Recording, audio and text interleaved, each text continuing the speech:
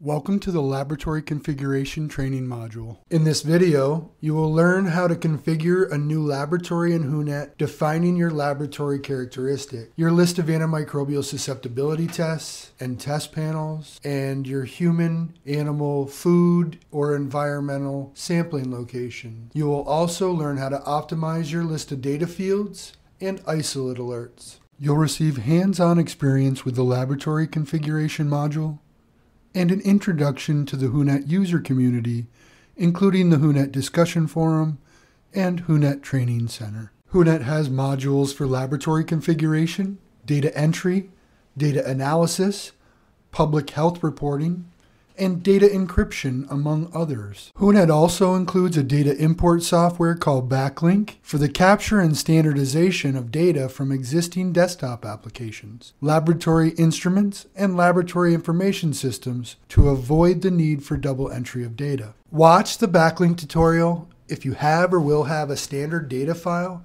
or Excel file with your laboratory data available. Once you have defined your file to BacLink, after you convert data into WHONET and map your antibiotics, locations, organisms, and specimen dictionaries, WHONET offers the user the ability to create or update your lab configuration from the data file or multiple files, most of the time avoiding the need for any manual changes to the laboratory configurations. To manually set up your laboratory configuration, double-click on the WHONET icon from your desktop to open the WHONET software. Alternatively, you can select the Windows icon and start typing WHONET until you see the WHONET icon. Or you can always open a File Explorer window and navigate to the C WHONET folder directly to click on the WHONET or BacLink executable file. Once you've opened the WHONET software, you can click on the New Laboratory button to introduce your laboratory details to the WHONET software. Once you have clicked on the New Laboratory button, a new window will appear with the options for country,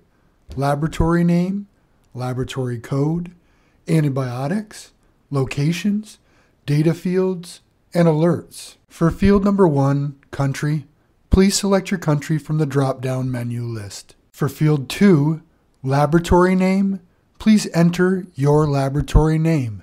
For field 3, laboratory code, please select your 4-digit to 10-digit code that will represent your facility. Next, this can always be changed. Select human or all sample types.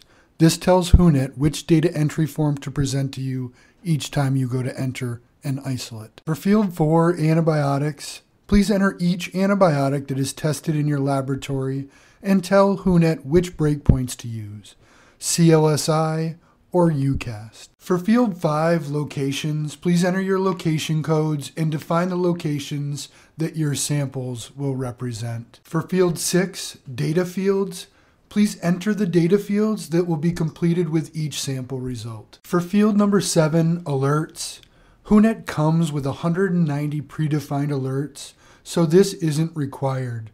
Please enter any additional alerts that would be beneficial to your laboratory that aren't already activated. After you've completed these fields, you can hit the Save button to keep all your settings for the next time you want to use the WHONET software. To open a laboratory, select File and then Open Laboratory. Select your laboratory from the list and then select Open Laboratory. To modify a laboratory, select File, then Modify Laboratory from the menu. There you can modify your country, laboratory name, laboratory code, human or all origins, antibiotics, locations, data fields, and/or alerts. That concludes this tutorial. Thank you for watching. Up next, Module 3, Data Entry.